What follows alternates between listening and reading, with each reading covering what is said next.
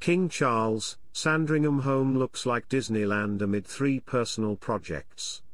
King Charles is staying busy this summer even though he is receiving treatment for cancer. In addition to attending public events, the monarch is supervising improvements at Sandringham, his Norfolk residence.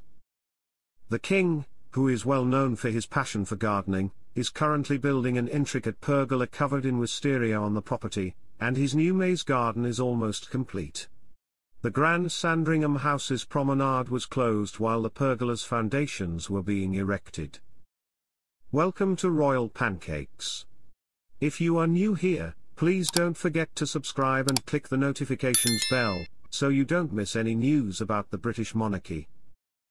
The pergola will have brick columns and wisteria coverings in the end. How very Bridgerton. Taking inspiration from brick pillars in the private walled garden, the pergola will give a structure to train wisteria, reads a sign in front of the new pergola project.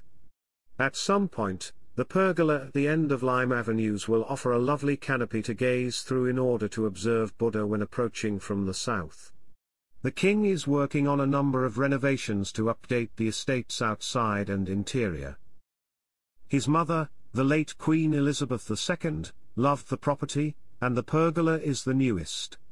The projects are scheduled to be finished this summer. King Charles is adding even more whimsy to the estate, not satisfied with his wisteria that is reminiscent of Bridgerton. Aerial photographs show that the lower maze garden is nearly finished, having started construction earlier this year. The intricate labyrinth Charles used to play in at Sandringham served as the inspiration for the square maze made of topiary hedges.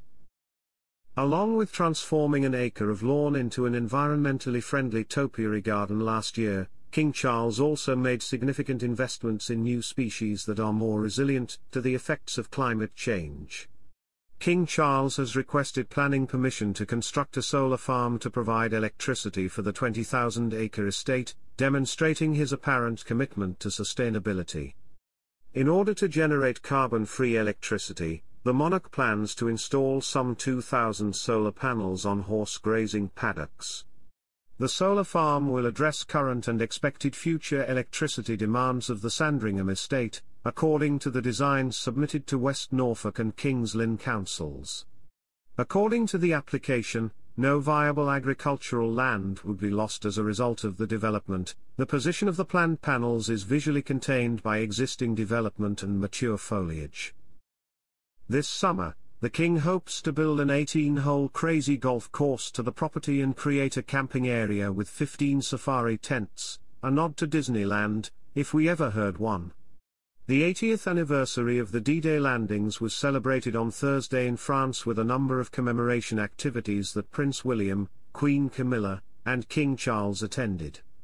The monarch and his spouse paid a visit to the Ministry of Defence and the Royal British Legion's anniversary event at the British Normandy Memorial at Vers-sur-Mer, where they served as the organisation's patrons. Together with French President Emmanuel Macron, His Majesty presided over the ceremony at Gold Beach. The site honours 22,442 service members who perished on D-Day, and during the Battle of Normandy in the summer of 1944 and was inaugurated in 2021. The men were under British command. Charles looked sharp in a Field Marshal No. 4 tropical service dress adorned with decorations and medals for the special event, and Camilla looked sophisticated in a flowing white coat dress and matching hat.